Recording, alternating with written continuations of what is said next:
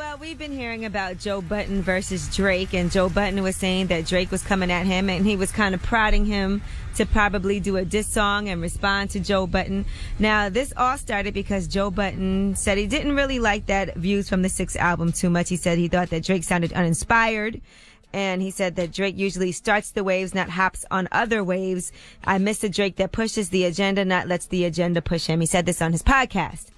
Well, then after that, he heard a snippet of a French Montana played on Instagram where it seems like Drake is taking shots at Joe Budden because he's saying pump it up. And we all know that's a Joe Budden song. Yeah, clearly now we know he was. But the song wasn't out yet. It was just a snippet from French Montana's song No Shopping that French put on his Instagram page. Well, Joe Budden, I guess, got ahead of Drake and started putting out songs.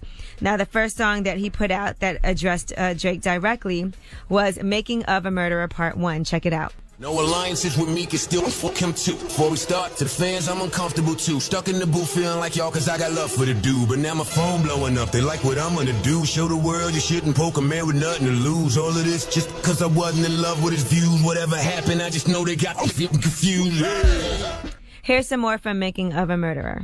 I think you misconstrued the boundaries of this relationship and this friendship, which in turn has caused me to do the exact same thing. I don't understand how you niggas, or how you in particular, how you fuck shorty, and I dap you and say you a real nigga, and I critique your album and all of a sudden be sensitive. I don't understand how you knew it didn't work. So apparently he's saying, I thought we was cool. I just critiqued your album and now we not cool. Is this what the whole beef is about? I mean, let's be clear about a few things. Joe Budden can rap his ass off. Dead nice. But Joe is a terrible decision maker. Because since Joe knew that Drake was coming at him in French's record, he should have waited until French dropped the record and then just bombed on him. Yeah, because then the first two diss records would have some context to him. Because before that, at least to me, they seemed pointless. Well, Joe feels like he was dissing him in a couple of records beforehand. That's right. What He did feel like there was some subliminals. I heard him on the podcast trying to break down, what's it called? 4 p.m. in Calabasas. The record was about Diddy. I don't care what that whole record was about. Yeah, it didn't sound like. All right, well then Joe Budden went ahead and put out a second song, and that song was called Wake. Canadian, maybe Asian, Croatian, be sounding like it's Jamaican friends, depend on what state he in. I think you rap good, but you a movie star, so that L's appropriate, we don't know who you are. Where did the boy brain change, was it the club scene? Now you sound like you use people and love things, but later for how you use people and love things, the entendres that upswing when I call you drug king. All right. Well, Drake has finally went ahead and directly addressed Joe Budden on the song No Shopping. This is French Montana's track, and Drake has a guest verse.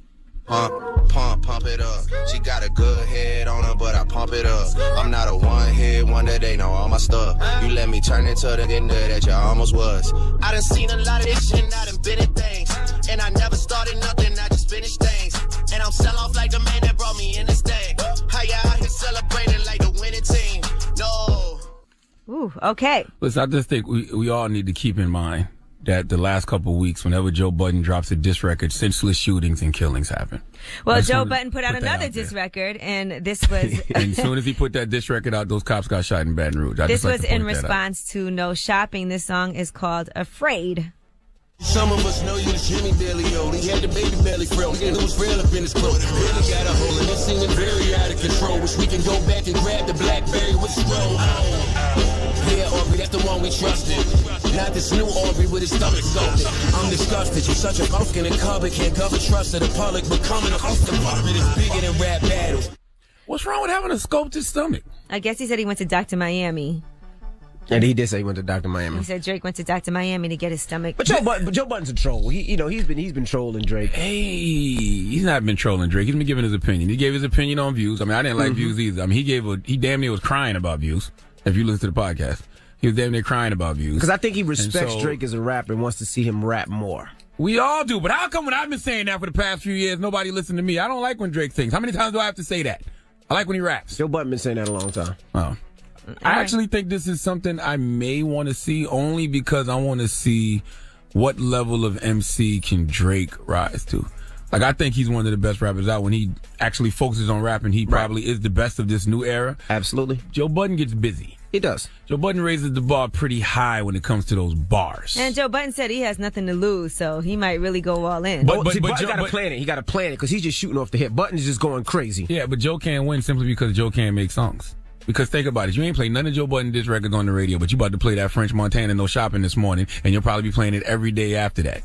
You can't beat Drake when it comes to writing records. That is a fact. Joe can write bars and probably beat him in bars, but he can't beat Drake when it comes to writing records. Back to Back was a record. That's true. That played on the radio. That's true. All that 100 million bars, they ain't gonna do nothing for nobody. That's dope for the streets. It's dope for the car. But Drake does have a major label behind him too, right? They got nothing to do with that major label. To get things played on the radio. Nah, they got nothing to do with that. Why do people come with that silly rhetoric? It has nothing to do with that. I mean, you can't deny that it's harder for an independent artist. No, you can't deny a hit record. Yeah, if it's hot, it's hot. If Joe came with a hit record where he was dissing Drake, absolutely radio would play 100 miles per hour. Because the label didn't give me back to back. I got it when Drake sent it up that morning. That's right. Well, that's when everybody got it. He released it on SoundCloud. Yeah, so that's why I got it, yeah. I don't know. All right, well, we'll see what happens. We'll keep you guys updated. And that is your Rumor Report. I'm Angela Yee. All right, thank you, Miss